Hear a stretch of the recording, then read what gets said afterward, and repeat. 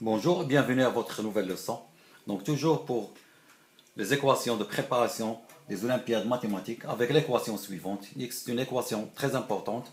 Donc x est égal à la racine carrée de 3 moins la racine carrée de 5 plus la racine carrée de 3 plus la racine carrée de 5.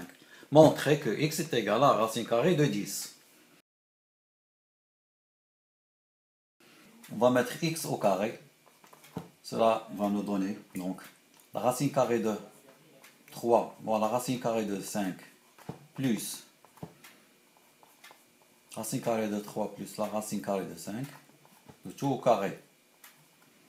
Donc, qui est égal, donc, la racine carrée de 3 moins la racine carrée de 5 au carré, plus 2 multiplié par la racine carrée de 3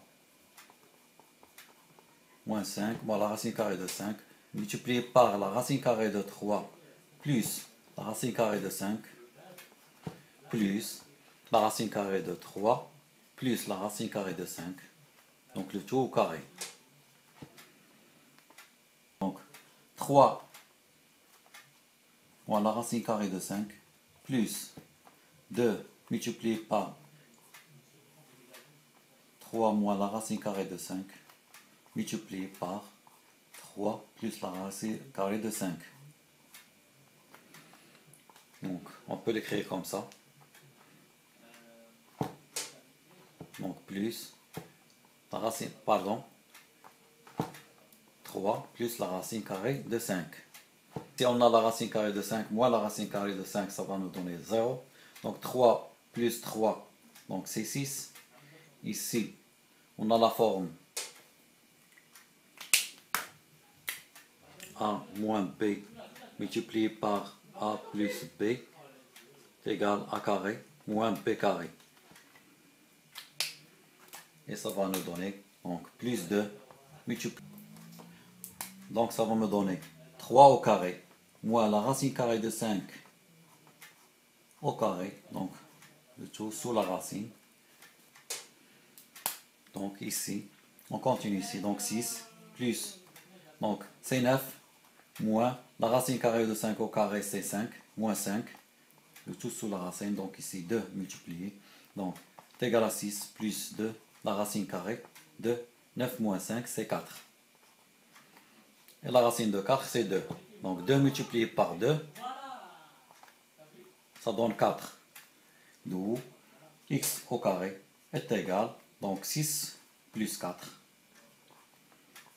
Ça me donne 10. Donc x est égal, plus ou moins, la racine carrée de 10.